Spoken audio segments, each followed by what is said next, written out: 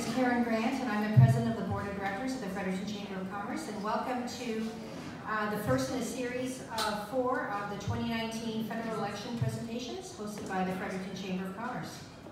Over the next 2 weeks, we'll host 4 of the candidates in our riding, and full details can be found on our website. All the candidate presentations will happen right here at Planet Hatch, same time and same format. We are video recording all the presentations, and we will post them on our website once the series is complete. A big thanks to our sponsors for the series, Planet Hatch for the venue, and the Real Estate Board of Fredericton area for the snacks. Your support is very much appreciated. We will also be launching our Questions That Count series in the next day or two, providing each of the candidates a series of questions, and they all are going to receive the same set of questions, so that our members and the public can easily compare and contrast the positions of each of the candidates on issues that matter to Frederictonians. So to kick things off today, we're very pleased to have Matt Decourcey, the Liberal Party of Canada candidate, here with us this morning. So a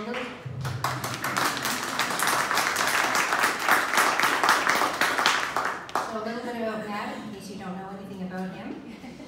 He is a proud New Brunswicker with a community mobilization and outreach background. On October 19, 2015, he became the youngest MP in the history of Fredericton to be elected.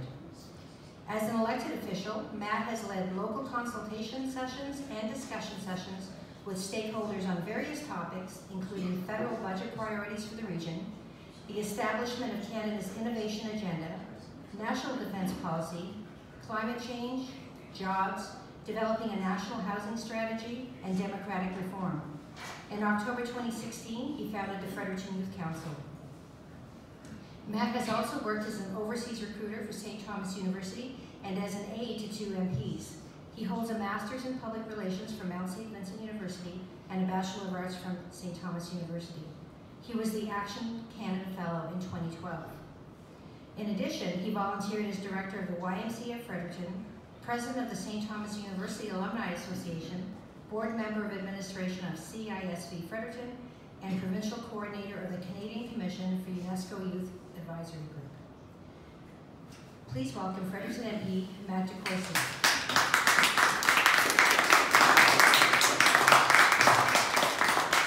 Just once Mr. Decourcey finishes his remarks, we will open the floor to a Q&A period. So here we go. Wonderful. Well, thank you so much, Karen. Thank you to the entire Chamber community. Krista, to you and your entire team. I see Mo and Christine are here this morning, and the members of the board. Thanks for all the partnership over the last 4+ years. It's been a tremendous learning experience for me, but also a tremendous pleasure to work with you to help advance the priorities of this community and of this region. And I've thoroughly enjoyed our chance to meet regularly, to discuss topics of interest, and to help actually get some important things done for this community. And I'm here today to talk about what we've accomplished, our plan moving forward. And I'm also here to talk about how excited I am at the prospects of continuing to work with you to help advance the economic and social opportunity for folks in our greater region. Alors, je vous remercie tous. Merci de tout ce que vous faites pour notre croissance économique ici à Fredericton, au Nouveau-Brunswick et dans la région de l'Atlantique. C'est parce que de vos efforts que nous avons une stratégie de croissance pour l'Atlantique, que nous voyons une croissance de notre population et nous le voyons en si grand nombre ici à Fredericton. I want to start by acknowledging that we're here on unceded traditional Wolastoqey territory. And I wanted us to think back to 4 years ago, where we were. 4 years ago, I asked for your support so that together we could reject austerity and cuts and instead move forward in a plan that would invest in people, in this community and the communities around us, and in the economic development of Atlantic Canada. And the results speak for themselves.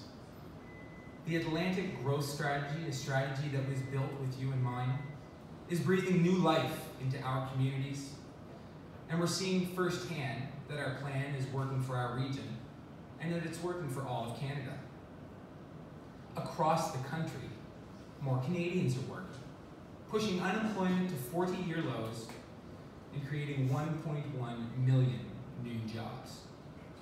And in Fredericton, we continue to see one of the lowest unemployment rates for a community our size in the country, and we're seeing positive job growth because of important investments in infrastructure and investments in the innovative ecosystem that we see all around us.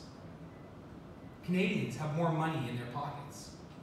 And in Fredericton, in 2019, a typical family has $4,000 more each year than they had in their pockets in 2015. And that's more money to invest in your businesses and in the local economy. 900,000 fewer Canadians across this country are living in poverty, 300,000 of whom are children, and almost 60,000 of whom are seniors. And in a community and in a province that is seeing ourselves age faster than many other regions across the country, that means more of our parents and our grandparents, the people who helped build this community for us, living better off. And right across Canada, we have one of the strongest economies and strongest records of growth and investment amongst our G7 partners. But while real progress has been made, we know that Canadians and Canadian businesses and many of the small and medium-sized businesses that make the Atlantic economy hum are still facing challenges. But unlike Andrew Scheer and the Conservatives, we understand that addressing these concerns means stepping up further instead of cutting back. Now, as I've said, together we've accomplished great things for our community. And I'd like to keep working together so that Fredericton continues to be a model for the rest of this country as a place for businesses to invest, to grow, and to create jobs. And since 2015, we've taken meaningful action to support business competitiveness. We lowered the small business tax rate from 11% to 9%, the lowest in the G7. We created the new accelerated investment incentive to support new business investment. And we've taken action to make Canada's regulatory system simpler, fairer, and more modern. Taken together, these actions mean that Canadian businesses now have the lowest tax rate on new investments in the G7. But there's more to do, and we can do more to cut expenses for your businesses and help make them more competitive. A re-elected Liberal government will cut corporate taxes in half for businesses that develop and manufacture zero-emission products. We'll eliminate the swipe fee on HST credit transactions and get rid of all fees for services for federal agencies such as BDC, EDC, and Farm Credit Canada, services that many of the businesses in our community use to stay competitive.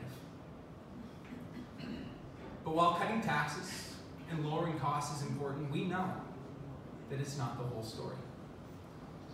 You need the human capital, the skilled workforce to meet your labor demands. And whether it's making sure that hardworking people in our community, hardworking Canadians, are equipped with the skills they need to fill these jobs, or investing in our immigration system, we've taken significant action to help get this done. The new youth employment strategy has brought youth employment down to a record low.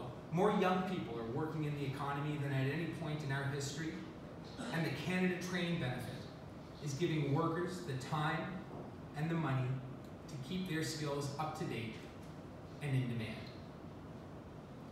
And we answered your call to increase economic immigration in our region with an Atlantic immigration pilot that has seen employers offer nearly 4,000 jobs to skilled newcomers.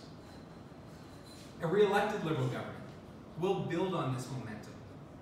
A new Canadian apprenticeship service will help thousands of apprentices finish their training on time, and a $100 million investment in skills training will ensure that there are enough qualified workers to keep up with our historic investments in retrofits and in net zero home construction.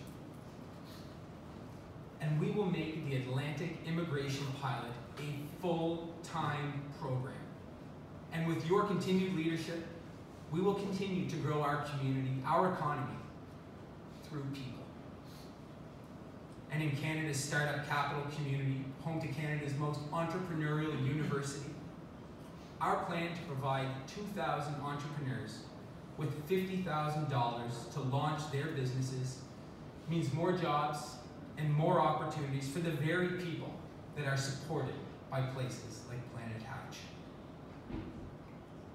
Infrastructure is also a key piece of making our businesses more competitive.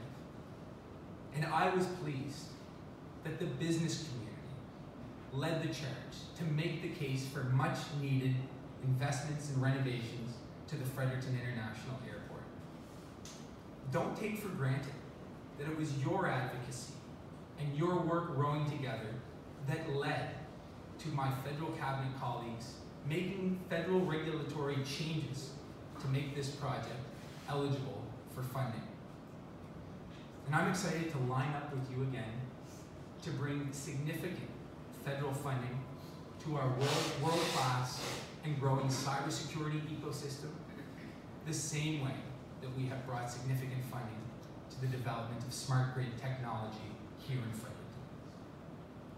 These investments are creating and will create more jobs and even more investment in our public transit, our water and wastewater upgrades, and the recreational and cultural infrastructure that the community needs to continue to be growing, vibrant, and diverse.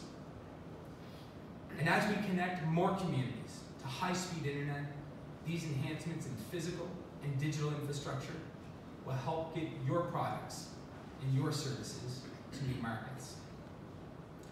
And with new trade deals, more of those products are getting to their destination free of tariffs and other barriers.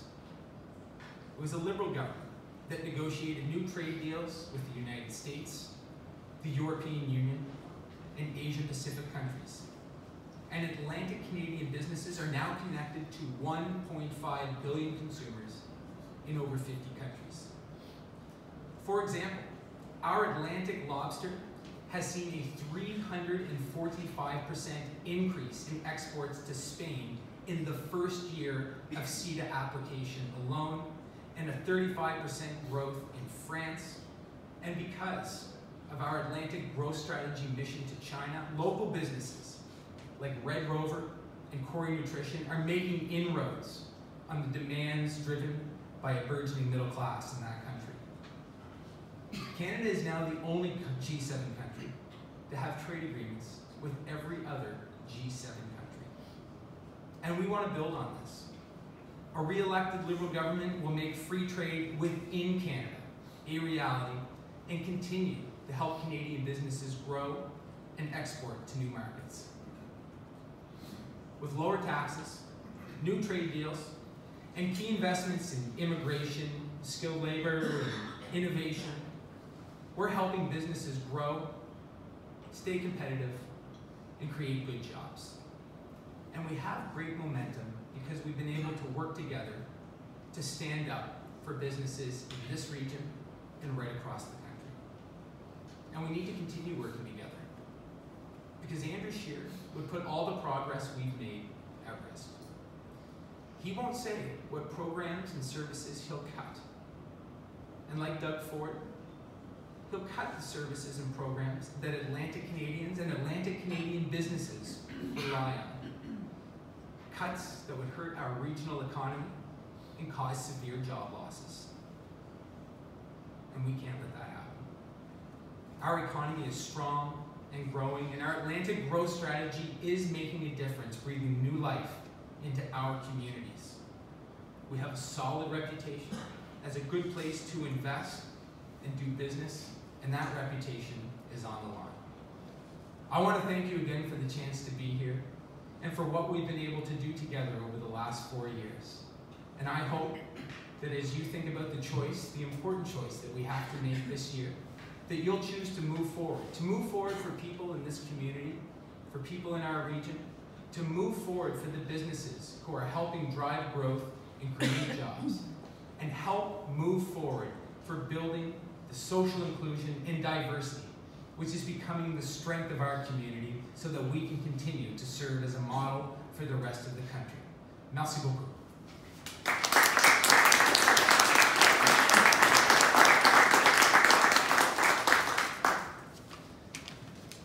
So with that, Karen, I'm happy to moderate if you want to answer the questions. No, I'm joking. I'm happy to answer any questions.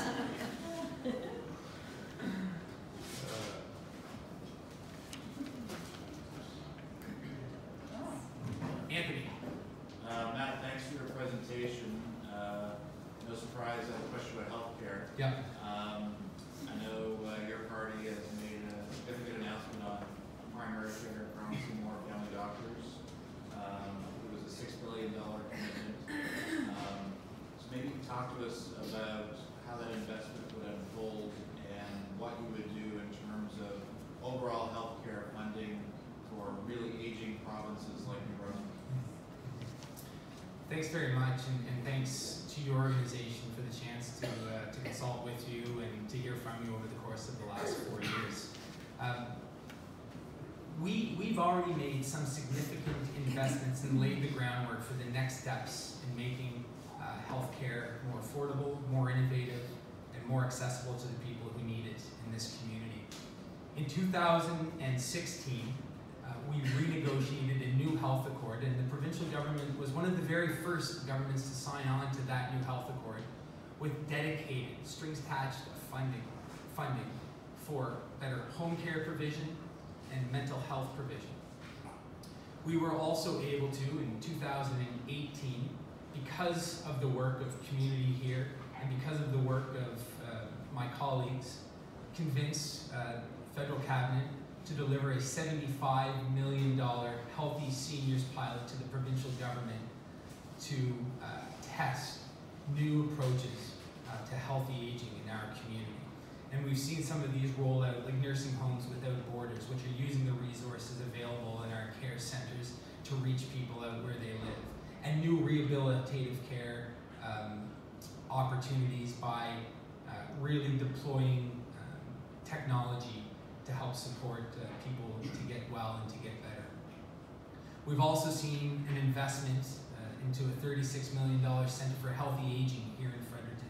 And when you couple that, and that's on the UNB campus, and when you couple that with the work that's being done at York Care Center in helping reduce the use of psycho-inducing drugs, and the Age Well Center for Excellence that's over there, I really think that we're becoming in this community and in this province a hub, a recognized hub for healthy aging research and application. So we've got a lot of good things going on and a good foundation from which to build.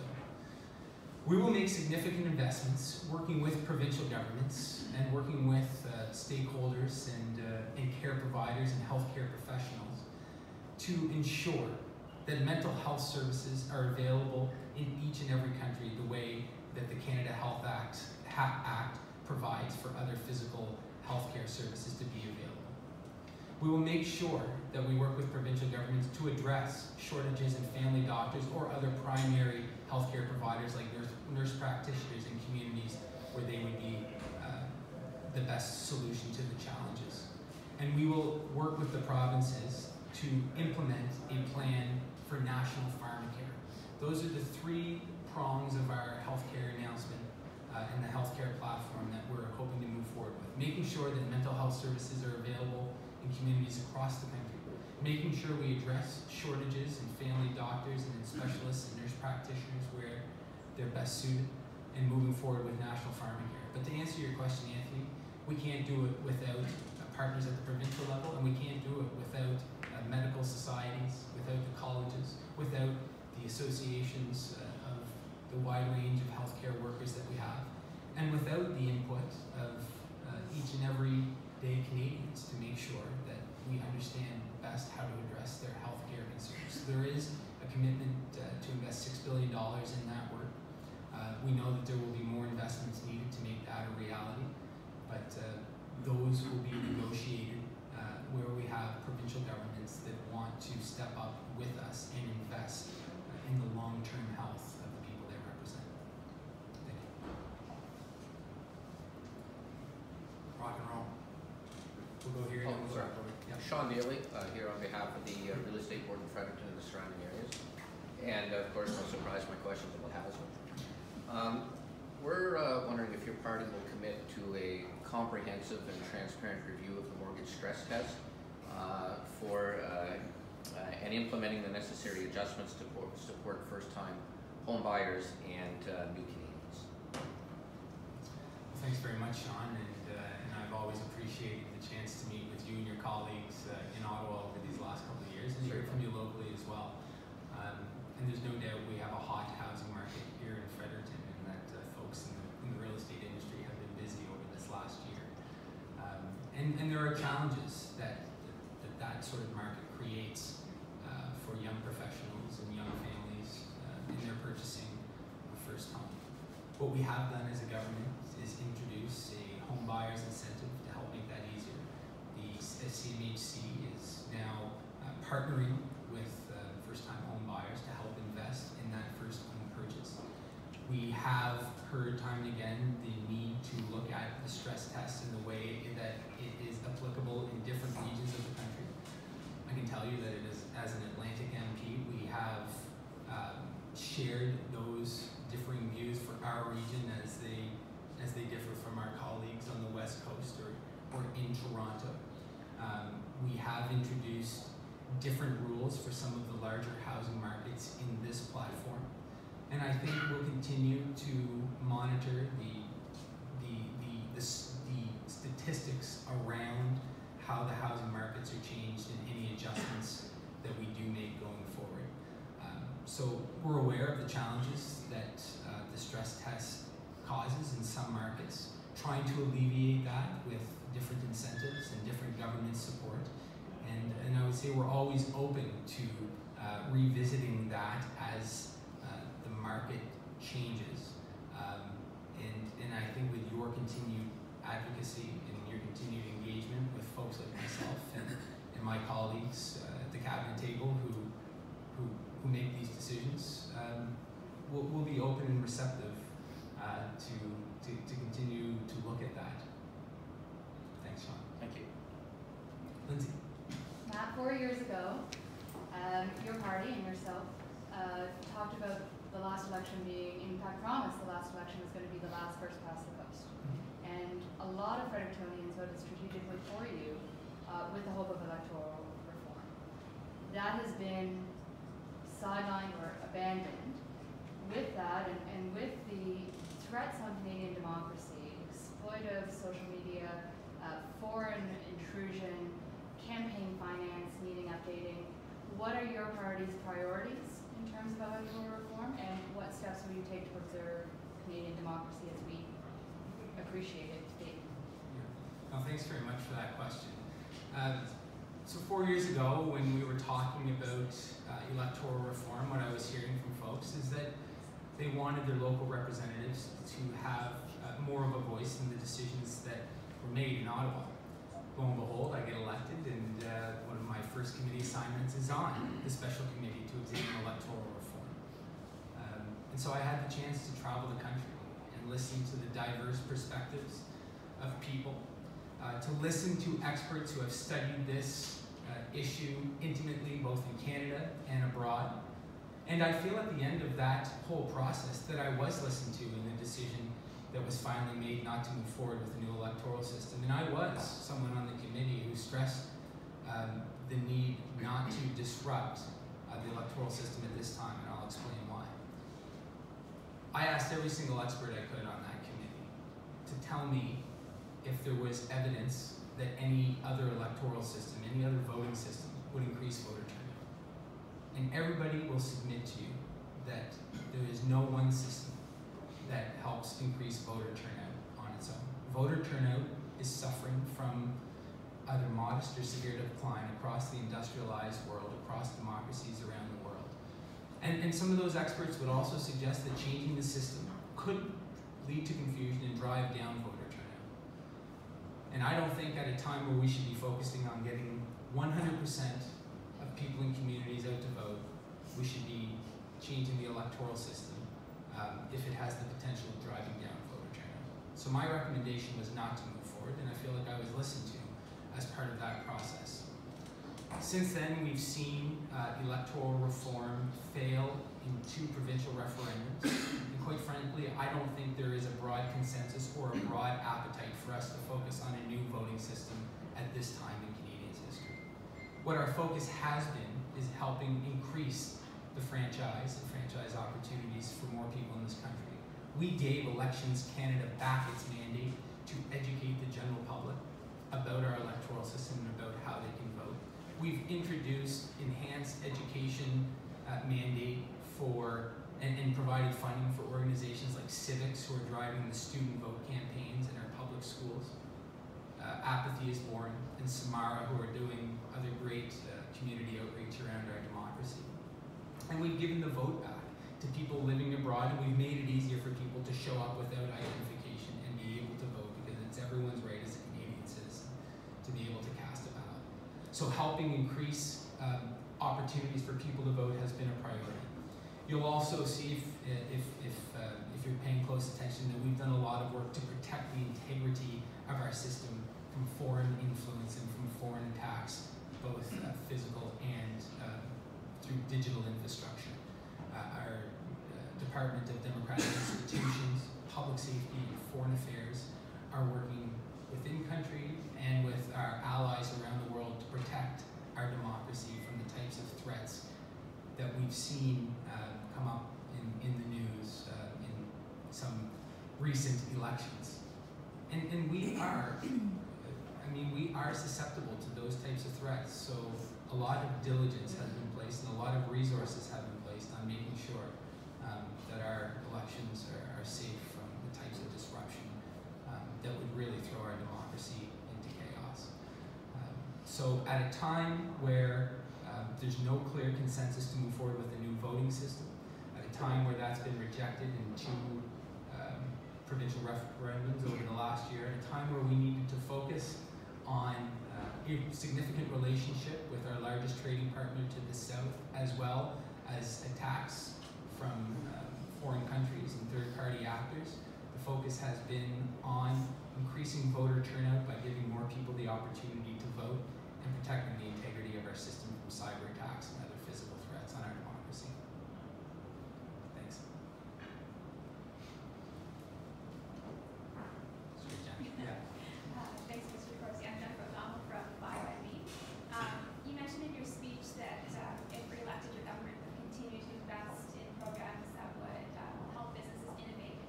I was wondering if you could speak to any particular initiatives or opportunities where our region, the economy is so dependent on natural resource industries such as forestry, agriculture, and fisheries. Are there any plans to encourage those types of businesses to do more R&D and to become more productive, add more technology to their manufacturing processes, with the added benefit that a lot of those could be also helping with our response to climate change and environmental considerations? Absolutely. One of the things that we have committed to in the platform is to cut the corporate tax rate in half for any company, any business that is investing in the production or in the manufacturing of zero-emitting products or services. We know that that's good for business investment in green technology companies here. It's good for business growth in traditional resource sectors that want to get more efficient and effective and be a part of tackling climate change. So that's just one example. We're also committed to the economic development agencies that help spur business growth in our communities. We've invested across all the regional development agencies across the country, and that includes a total of $1.3 billion. When I hear conservative leaders say that they're going to cut $1.5 billion from corporate subsidies, there's only 2 places that can come from. It comes from public services like healthcare, or the transfers we provide for education in a place that is founded largely on its institution of education, or it comes from the economic development agencies that help support business growth in our regions. We'll continue to invest in organizations like ECOA, who are supporting strategic innovation in our region. We'll continue to support things like the Strategic Innovation Fund, where there are significant dollars available, and we are making the case to go after those significant dollars to help grow our cybersecurity sector. And we have examples of how to do this because we've already seen significant investment come for smart grid technology in our communities. So ensuring that businesses who invest in green technology, who invest in lowering emissions by cutting their taxes and supporting them with dollars through innovation funds and business growth, and supporting the types of large programs that will invest in real job growth and innovative economies that can help also tackle climate change in our community, are things that are part and parcel of our Atlantic growth strategy, which has a pillar focus on clean growth and investment in clean technology, in addition to innovation, in addition to bringing the human capital here through immigration and skills development for Canadians that will help drive that growth and provide us with an even larger tax base to reinvest in the types of clean technologies that I think we're primed to lead in here in Fredericton. Thank you. I'm going to go to Janet. I don't know what to carry on a little bit.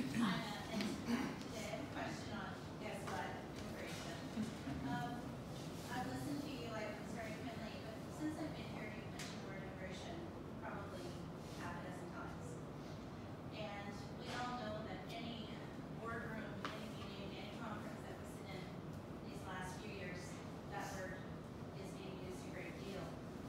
In reference to what's happening with our economic development side of immigration, so we're entrepreneurial immigrants, there seems to be little appetite for funding from the federal government on that side through IRCC. So they seem to be solely focused on the settlement piece and not the pre or the post settlement, which is where many of our newcomers struggle, especially if they're here as business developers or investors. That's one question. And the other question is, with the current climate coming from the United States on immigration and that ebb and flow of negative conversation about open borders and people being allowed into Canada just coming in, we know that's not true. But how will the federal government support communities such as Fredericton to push back on that dialogue? There has been no greater champion in this country for increases in economic immigration than the business community, the Canadian Chamber, and business leadership in this region and in other regions of the country. And because of your continued focus on building that human capital, we've been able to hold together the consensus in Canada, which is immigration is in our collective economic interest. But as you mentioned, Janet, that consensus is fragile, and it is under threat when we see Max Bernier put up billboards, or we listen to Andrew Scheer try to scapegoat refugees at our borders. What they demonstrate is that they don't understand the Canadian economy, and they certainly don't understand the vital necessity of immigration to the Atlantic economy. We have been clear from the very beginning that we will always stand up for our immigration system, which is lauded the world over as one of the strongest, most robust, and best examples of how to integrate people into community and into the local economy. And we will always stand firm by our asylum system, which is also lauded the world over as one of the best for providing refuge and safe haven for those who are persecuted and those who need it.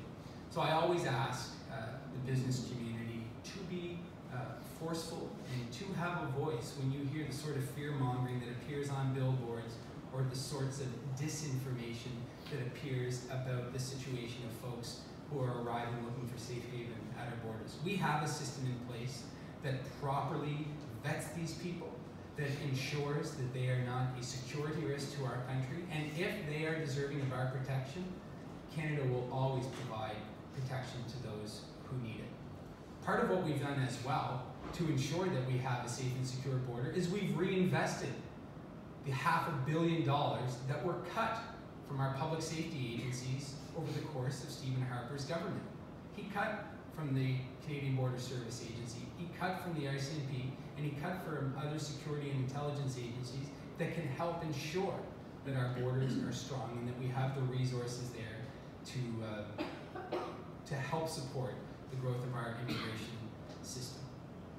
Now, when it comes to supporting entrepreneurs in the immigration scene, I'm looking at my friend Chris at the back there because he's been persistent in reminding me that we still have work to do to help reduce the backlogs in some of the streams that will help support growth in communities like Fredericton. We've made significant advancements in reducing backlogs across a number of different economic immigration streams. We've helped reduce the significant backlog in family class streams, which are helping spouses and parents and grandparents get into this country. And we will maintain our leadership as a leader on refugees. But we do have to now add resources to programs like our startup visa stream. And we need provincial governments to work with us to help build their capacity on entrepreneurship streams.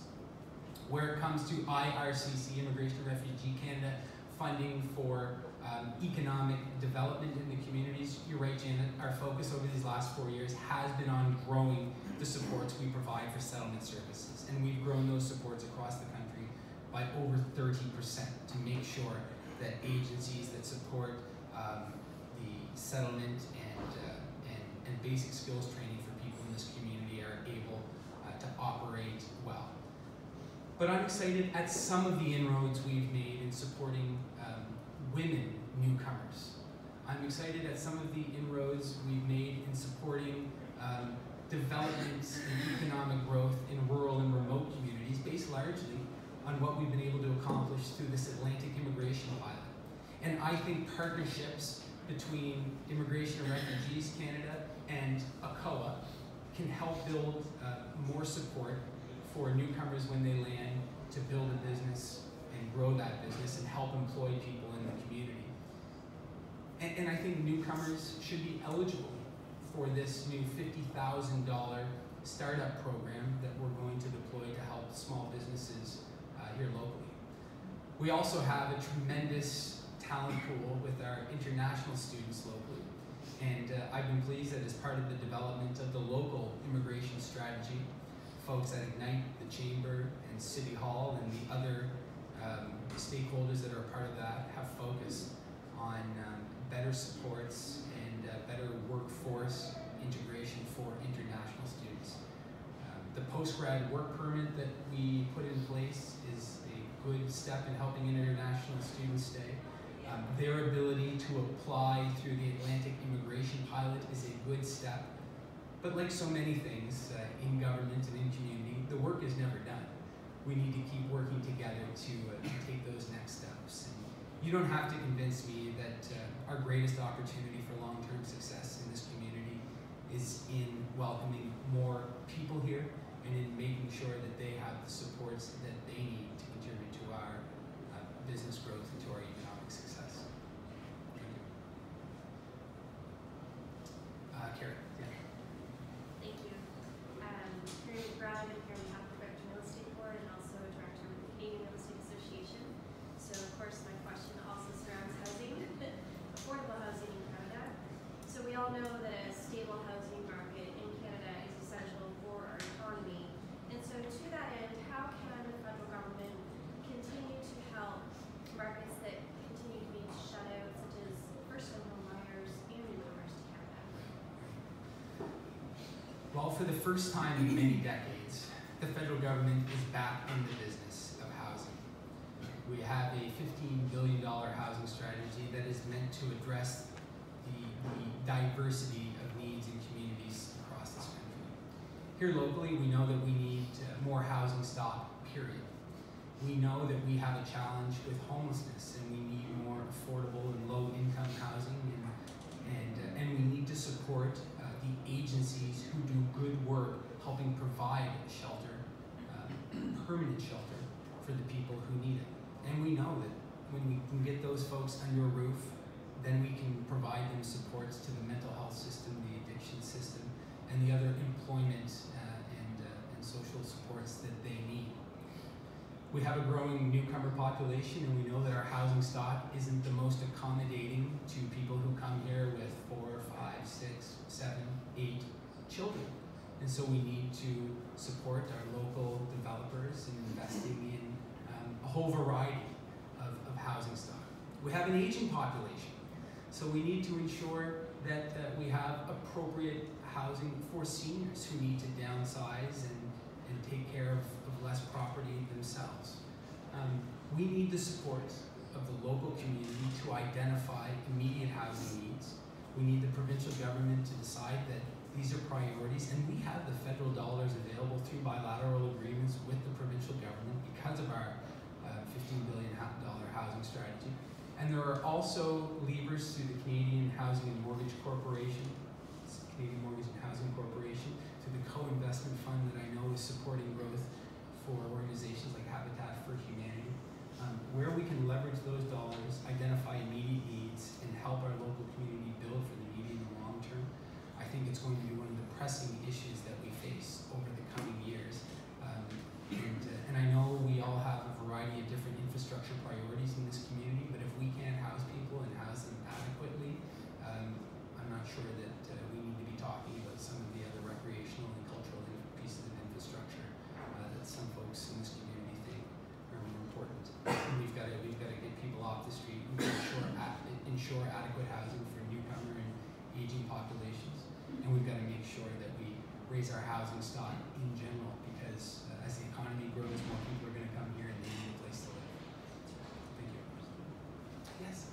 Hi, my name is Luisa. I'm the first international student graduate who stayed here 20 years, so good example. But I first want to thank you, your government, for the Health Canada one-time fund in regards to substance misuse treatment that is available. I've been working very closely with a doctor in the community who really cares about increasing the access for treatment, because the reality is it's growing in New Brunswick, and unless we address this challenging situation, we're still going to have the problem of housing, employment, and all of those things. So I just wanted to know your personal perspective in how to create a robust approach to substance misuse treatment. Well, first of all, thanks very much, and there's no doubt that we do face some serious challenge with the spread of opioids across our country, for example. And I've met numerous times with folks at the community health clinic who are the front line in dealing with people who are challenged with different substance abuse programs. Our investments in healthcare need to ensure that our provincial governments can hire the healthcare professionals that they need to reduce wait times. And we also need to find innovative ways to invest in the sorts of safe spaces that allow people to get the treatment they need. Housing is an important part of this equation.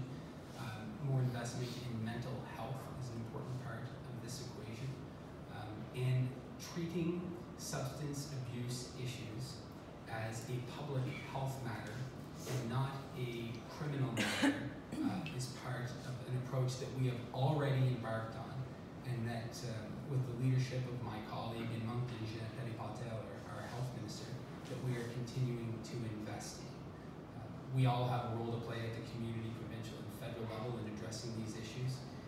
They are complex issues, but investments in housing, investments in public health institutions, investments in mental health and addiction services, and investments in public sensitization that destigmatizes some of the challenges that these people face are all tremendously important.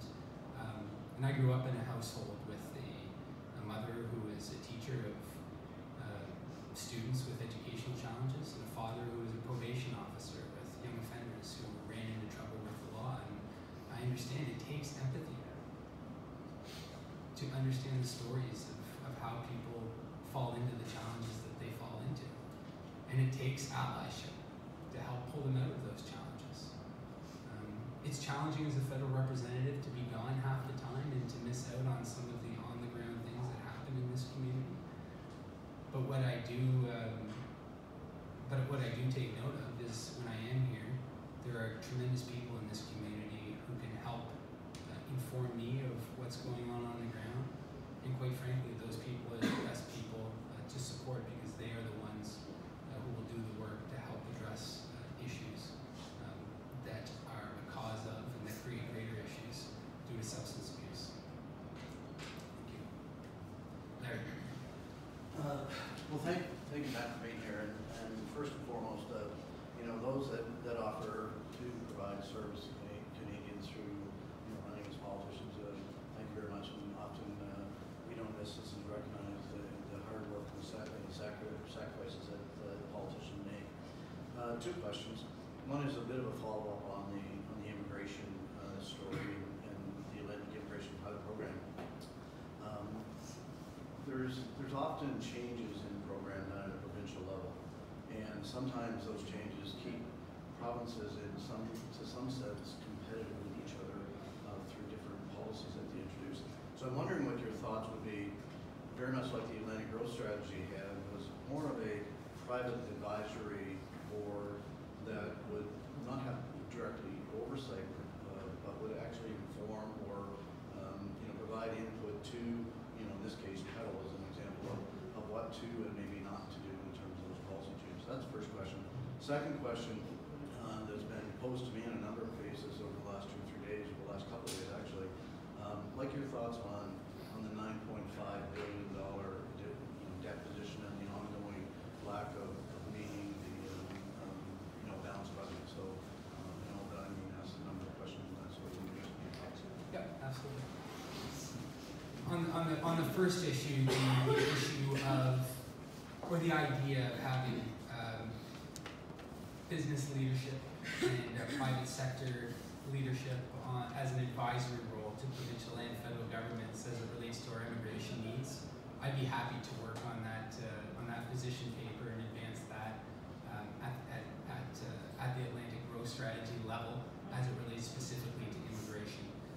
Folks in this community have done a great job of developing a collaborative table to address the needs here in Fredericton, and I know there are other communities in the province and across Atlantic Canada who are doing good work, not as good as the work that people in Fredericton are doing, but still pretty good work to work collaboratively on these issues, and I'd be happy to work whether it was with Ignite Fredericton or with the Immigration Fredericton Task Force to help advance that sort of advisory role to both Petal and to IRCC as well.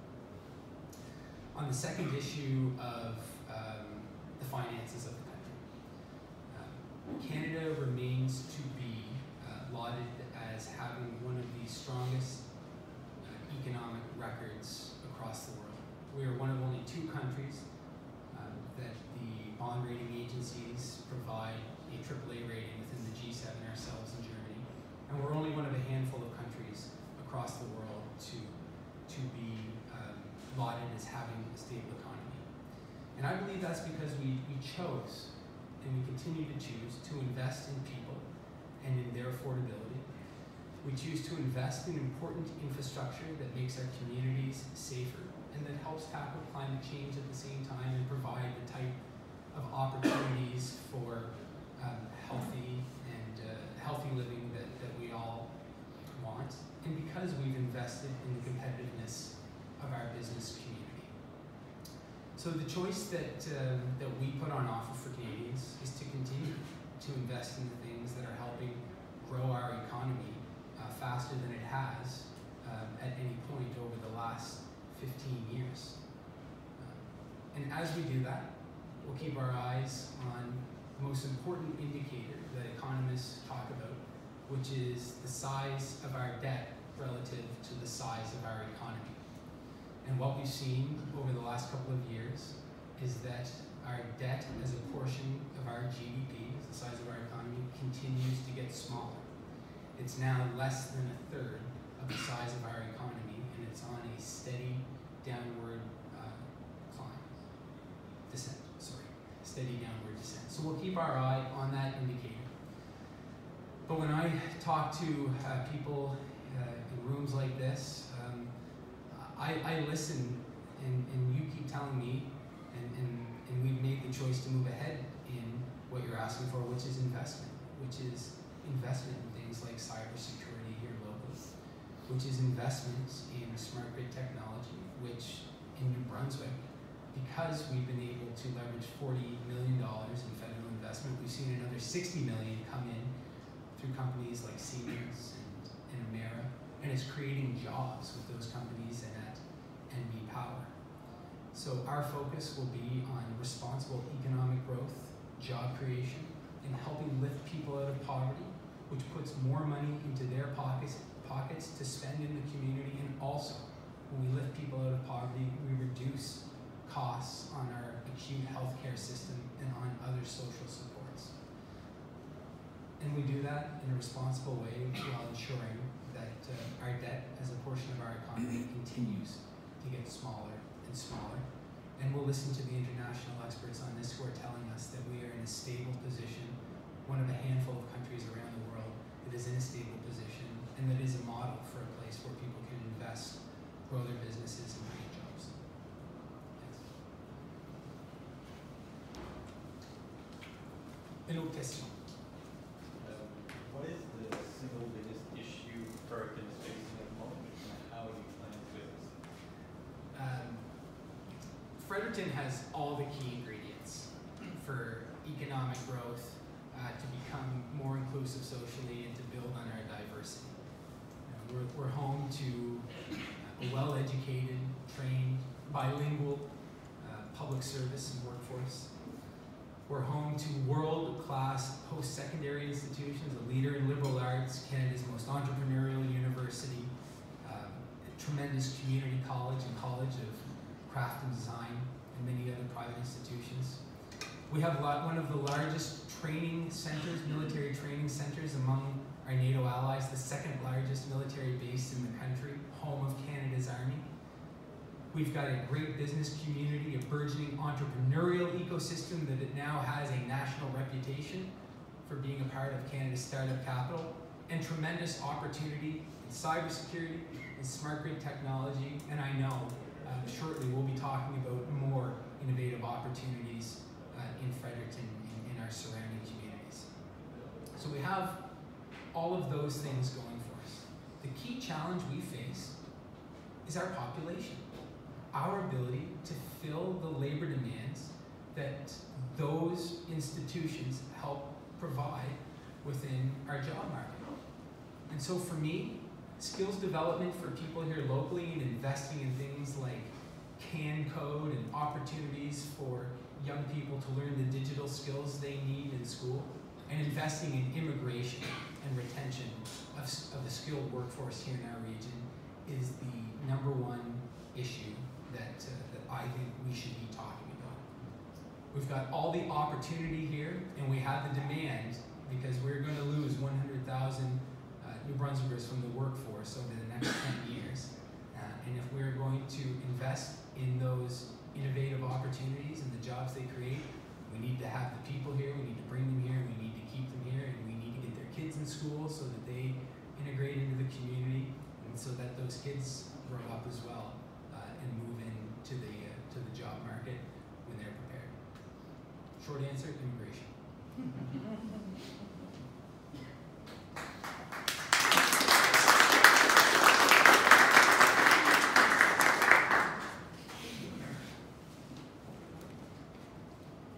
So thank you very much, Matt, for joining us this morning. We really appreciate the engagement from those that are running for public office, and we know you will use it, so thanks for coming to us around. So before we go, I'd just like to highlight a few upcoming events at the Chamber, and just a reminder about the schedule for the remaining candidate series. So tomorrow morning, we're hosting Jenica Atlin, who's the Green Party of Canada candidate. And next Tuesday, October the 8th, we have Jason Paul, the People's Party of Canada candidate. And on October the 10th, Andrea Johnson, the Conservative Party of Canada candidate, will be present. Each of these events are open to the public, but we do ask that you register only because we want to make sure we have enough coffee and treats for you. If you haven't already bought a ticket, just a reminder, we are hosting our annual Business Excellence Awards this coming Thursday at the Delta. There are still a limited number of tickets available, and it is a highlight of our calendar and a really great evening, so I encourage you to attend that. And last but not least, thanks again, once again, to our venue sponsor, the Planet Hatch, and our refreshment sponsor, the Real Estate Board of Fredericton area. Thank you everyone for attending.